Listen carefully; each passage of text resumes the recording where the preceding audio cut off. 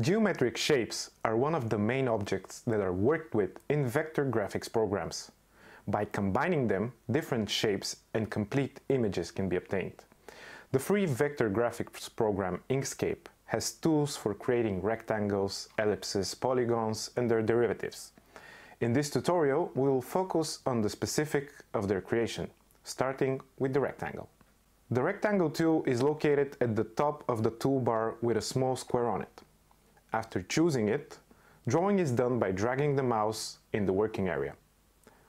As long as no other tool is selected, another rectangle or square can be drawn if the Ctrl and Alt keys on the keyboard are pressed and held down before drawing.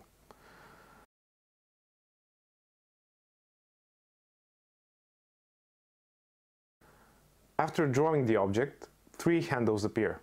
With each of the squares, you can change the height and width of the shape. The circle in the right corner can be used to round the edges of the shape.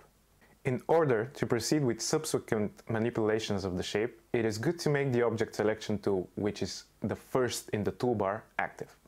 With its help, shapes can be moved around the screen and their size and shape can be changed.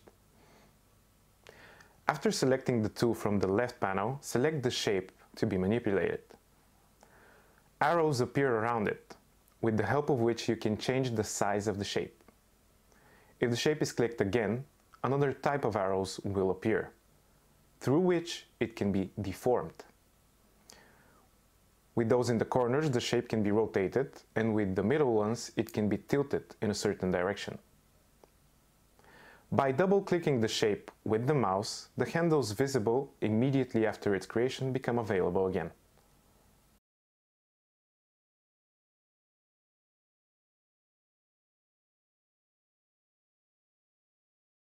The operations with rectangles shown by far are also applicable to the ellipse and its derivatives. However, the ellipse tool can create circles and arcs in addition to ellipses. Here's how to work with it. The tool is located below the rectangle tool.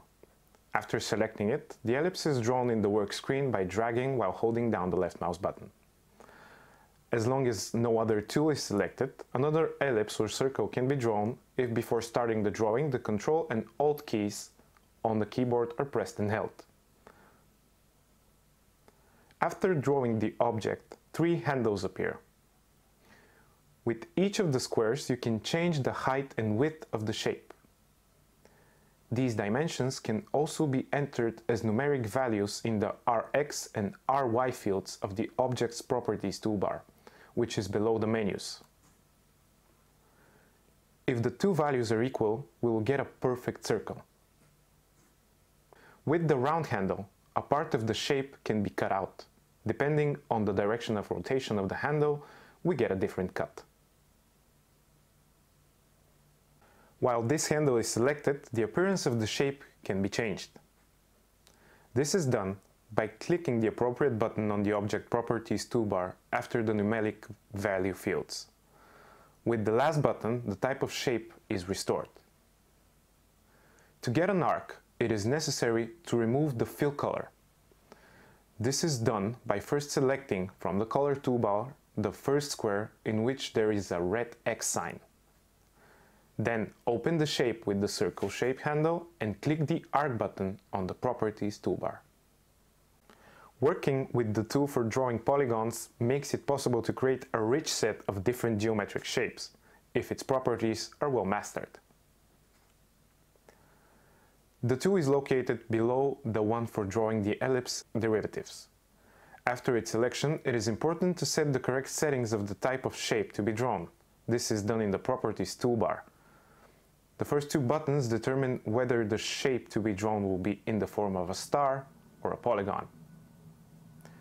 In the Corners field, the number of rays or sides of the corresponding shape is determined. Once the shape is drawn, its appearance can be changed using the settings in the Properties toolbar. The two diamond-shaped handles are used to change the length of the star's beam and the angle between the beams, respectively. You can also use these settings to create triangles. Another interesting tool for drawing geometric shapes is the spiral. The tool icon is a spiral in the toolbar. After drawing it with the two handles at the beginning and end, the spiral can be increased or decreased in one direction and the other. When selected with the Object Selection tool, its shape can be changed like other geometric shapes. The vector graphics program Inkscape has a tool that can be used to draw three-dimensional geometric shapes. The tool is located above the spiral tool in the toolbar. After its selection, dragging it is used to draw the shape in the workscreen. It has several handles that can be used to change its appearance. With the handles at the edge of the shape, it can be resized in different directions. With the two handles which are outside the shape, the perspective of the object can be changed.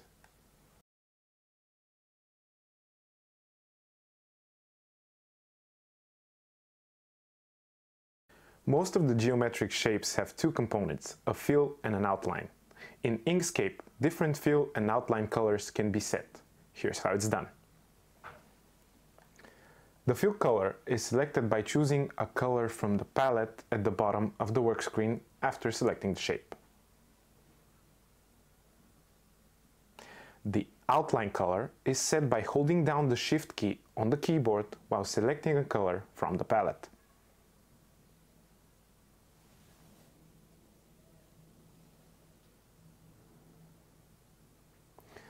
Below the color toolbar, at the left end, you can see which color is selected for the fill and which for the outline of the respective shape. Next to the outline color box is a number that indicates the width of the outline. By right-clicking on it, it can be changed by selecting another number from the list.